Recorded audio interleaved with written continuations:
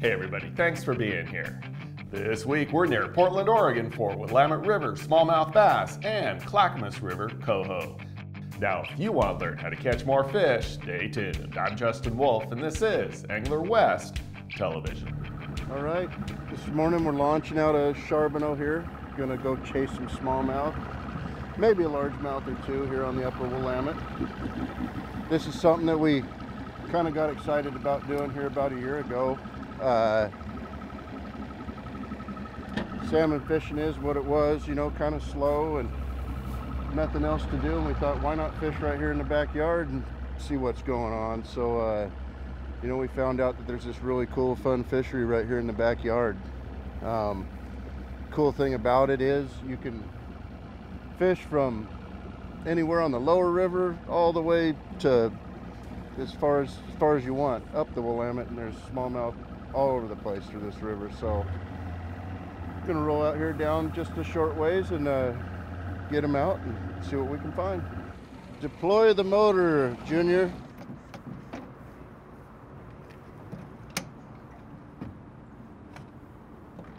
All right, so we're setting up here to get started. We got some nice little rocks over here, a little bit of lumber, got the trees, everything a smallmouth likes. And so we should be able to find some of those.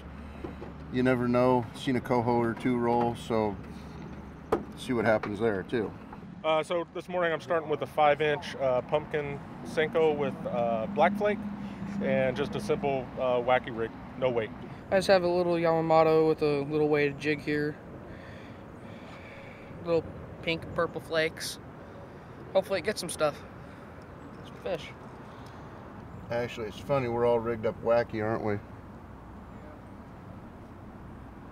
And actually, on the Willamette here, I kind of like to run them with a worm hook because there's a little more snaggy, tend to hang up a little less. But these things, I'll just work them really slow. I'll let them sink and sit there for a minute and then just kind of slowly working them back to the boat. Just a little drag. So Willamette, we're on the Willamette River this morning. You know, we see I-5 right here behind us. Wilsonville, we're probably, I don't know, 10 miles out of Portland. So, you know, almost right in the heart of the city. The Willamette runs, it's a tributary of the Columbia, runs from you know, Kelly Point Park down there all the way to southern Oregon. And like I was saying earlier, you can catch bass all throughout this system.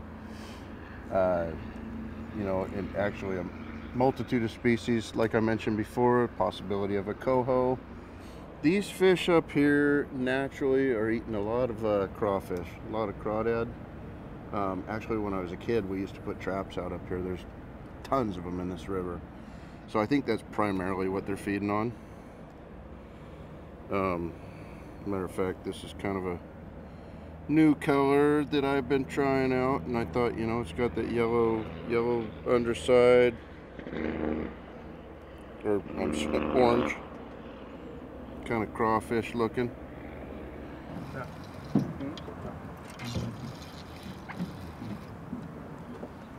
No, don't need that. Oh, lost that. Just on the smaller side of what we normally get, but gets us started. Got us started, Bear.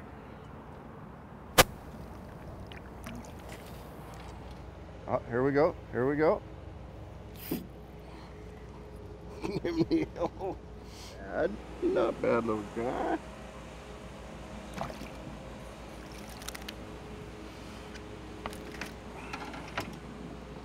One thing great about a wacky rig is we don't go through so many of these baits.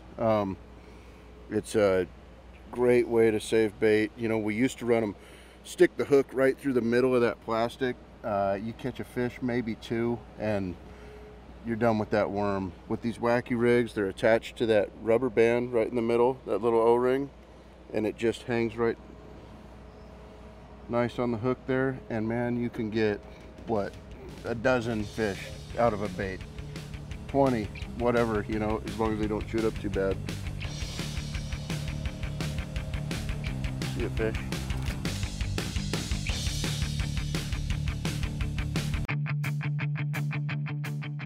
Welcome back to the Willamette River. I'm Justin Wolf. Jason Rice of Hammerhead Guide Service, his son Charlie, and Dave Domin are after smallmouth bass with plastics, like the Yamamoto Cowboy. There you go, Bear. Yeah!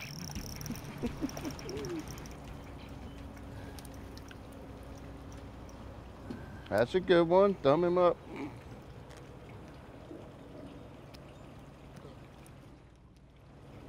Here we go. All right, so this last fish Charlie found on a cowboy, kind of more of a kind of a crawdad looking grub that we got going here. So a little bit bigger bait as well. So maybe this is the way to roll for a little bit bigger fish. So I'm using a twist lock hook here, so we just twist it on right here. Put the hook right back here and back. Here, I'm gonna put some crawdad bait wax on here. Just a little bit right on there. There we go. We just tried a new bait I haven't tried before. Not sure how to say it. Looks kind of like a salamander. And it was just getting smoked a second ago. Hopefully he hangs with us here. Oh, I think he's with us. Oh yeah. He is. So another new bait. Great. He's not a monster.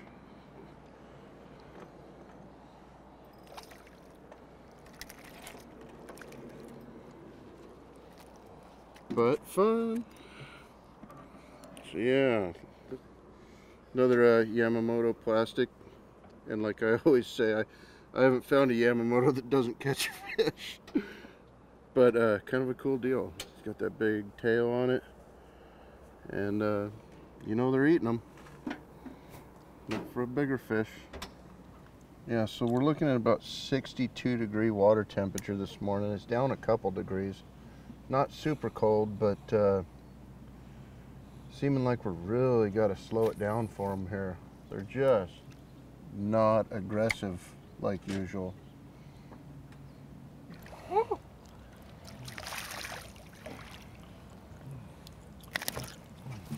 Getting a little better. Yeah. All right, what's your secret? What are you doing? Charlie did it again. Let me see. What do you got going here? You got the swim Senko. All right. You got any sauce on that or what? Bait wax to have on there. All right, we're gonna let him go. I know there's bigger ones here. You need a net, Dave? Don't know. Let's have a look. Under the boat. Looks like you do when I saw it. Ah, it's a better fish. Coughing up crawdads. There we go. 12 inches.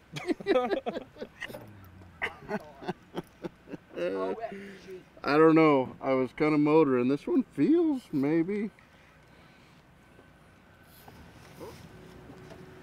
There we go. Yeah.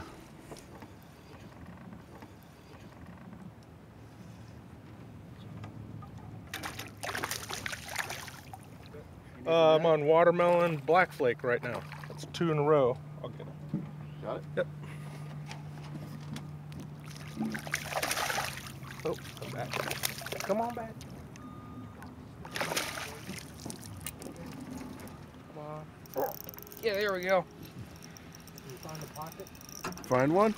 Oh, easy. There we go. Yeah, Charlie's brightening it up a little bit up there with the chartreuse. They're really bronzy down here. He's not doing very well at all. Come on. Well, there seems to be a pretty decent pocket of them right here. They haven't been biting worth a darn all morning. You know, a fish every 10, 15 minutes, something like that. Now, finally, I don't know if the weather's warming up a little bit, but the action seems to be warming up with it. We've got a bit every cast here in the last few minutes. I've got one working. Back to that lethargic bite again. Oh. Got him. Oh, yeah. Whoop. Do a little dance.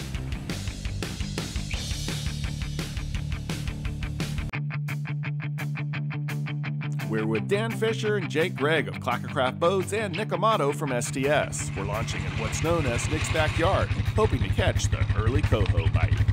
Here on the Clackamas River, really good silver salmon hole. They've been biting really well in the morning.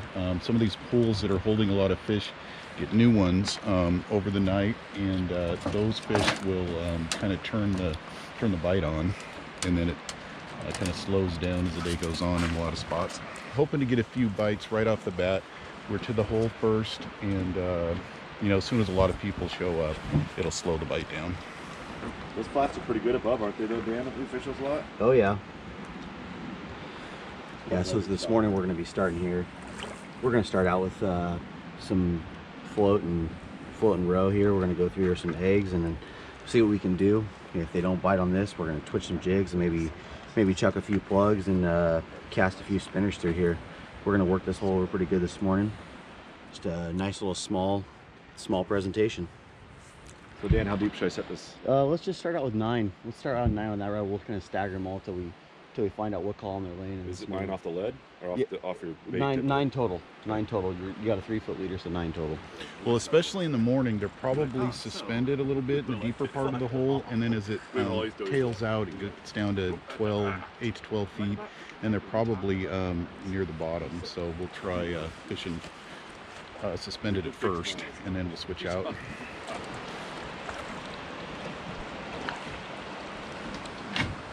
Already set up there.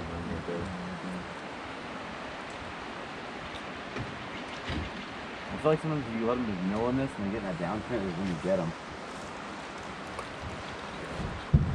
Yeah, you do that. The tail out. Go for it. Get one. Now it's done.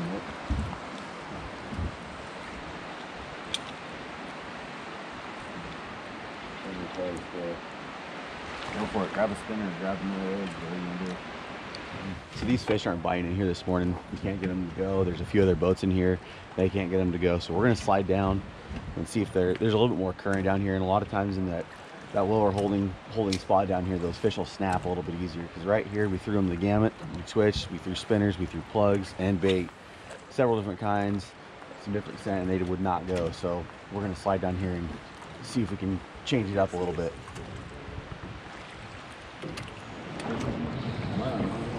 Got me excited, Jake.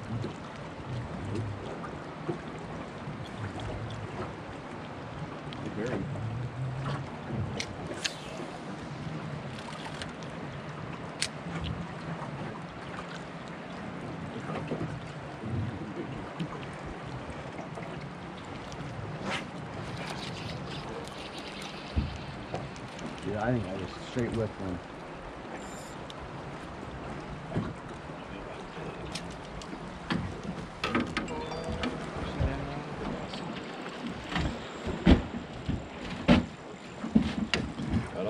Kind of on the far slot. That was, yeah, I was right outside that far boulder there. So how would you set on that? I think about 5 foot. Good job, man. I saw it go down too. I was like, I think, did you see it go down, Nick? Well, I wasn't even, I was waiting to cast it. yeah, it took a while. We went through there, had a couple missed bobber downs, and everyone said I was grounded. I had to keep my eyes on my bobber, so here we are. Went through this one, got a nice little fish in here. Oh yeah, there he goes. Nice waking up. Chris, he knocked himself out on that rock over there. Oh man. Can't find the anchor down there. He probably just woke up. A lot of good fresh fish in here. I've been seeing them dance on the water here. That one looks really nice. It's kicking my butt. It's just going sizzle burn. It about hit the oar here, and then It woke me up. Okay, let me know when you're ready. I've got the I'm not net ready. set. Let's take a peek On at my it and tip see. here. I'll give you a good lift. I'm just gonna let I'm you. ready. nice fish, man. Oops, sorry. There you go. Got him. That was a wild fish. That's why he fought so hard.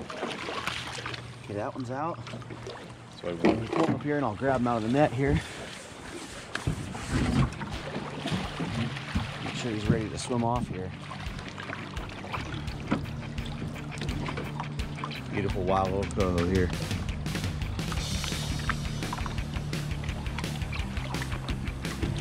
There he goes. Woo. Yeah. Nice job. Done.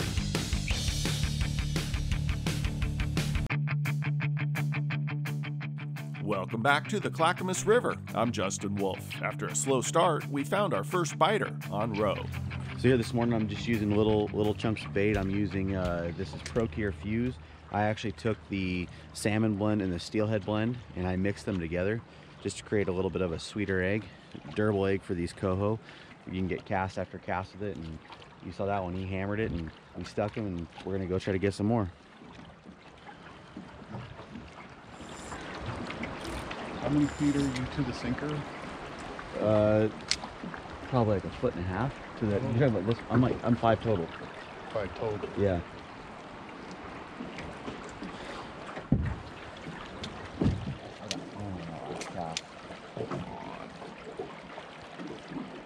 Come on, Jake.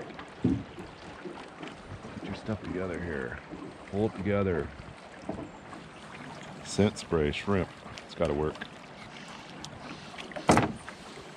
It will work. They keep your stuff super organized. Honestly, what I noticed about it is when I'm tying up my leaders, and I have these too, but what I noticed is wrapping around that circle takes twice as long as it does to wrap them when you go down, when you just slide around this little guy here. It just keeps them super organized. Yeah, so this is just a fishing leaderboard. I really like these because it keeps all my leaders nice and organized. Keeps them untangled. I can just throw it in my seat. When I need to swap out a leader real quick, they're ready to go. Threw out fairly shallow. Oh, nice bright one. Nice and bright. Good job, Nick. Oh, man, it's got my heart going.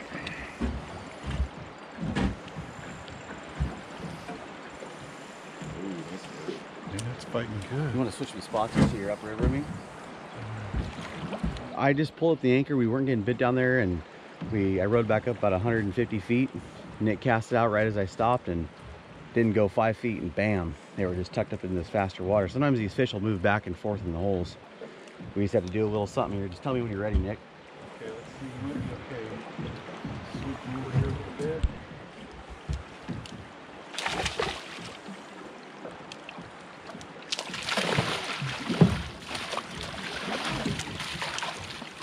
That's a keeper. Right on. Good job. Nice Nice. Look at little that. coho. Shiny. Good, bright fish. Nice. Thanks. Thank you. Good job. Nice job, Jake. There he is. Woo! Right where you said, too. Oh, I want to cast over there. Okay, you got in front of the boat. Down. Come on over here, buddy. Underneath the boat. Get him out there. What's your oar? Around the oar we go. There it is. I don't know if it's ready or not. We'll see here. I'm not going to drop the pick. It's back there. I won't. I'll just hold this here. Bring it back up. Nice fish. Right in the beak. Right in the beak. Come over to Nick. Go home to Nick. Go home to Nick. Nice job. Nick. Cat's moving. Might just wait a cue. Let's see what's going on here. It looks like we're good. You're good. Pull her in the boat. Yeah. Nice job. Good job, Jake. We needed that, guys. Yeah, that's awesome. We needed Started floating down the river and Change it up a little bit, huh? Mm-hmm.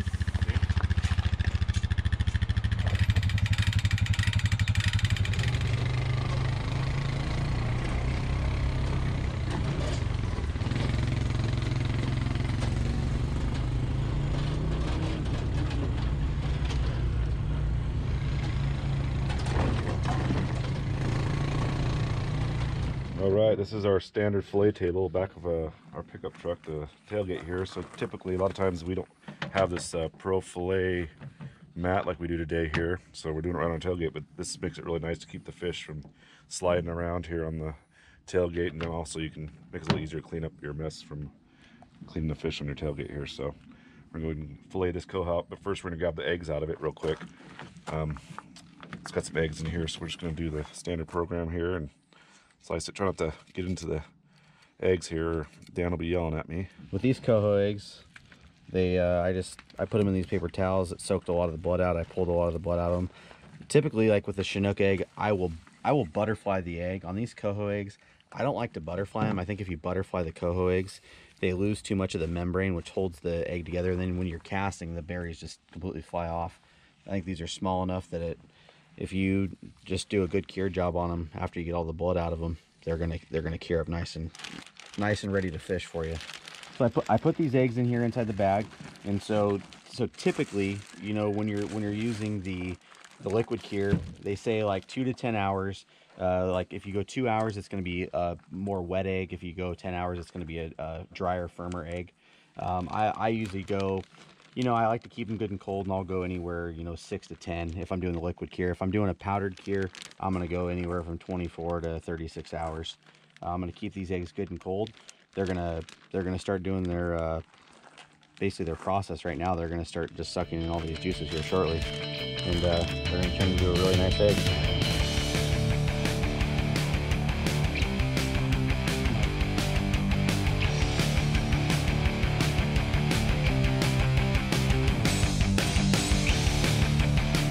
I hope you enjoyed today's episode. You know, without the support of the sponsors, there would be no show. So please thank them when you can.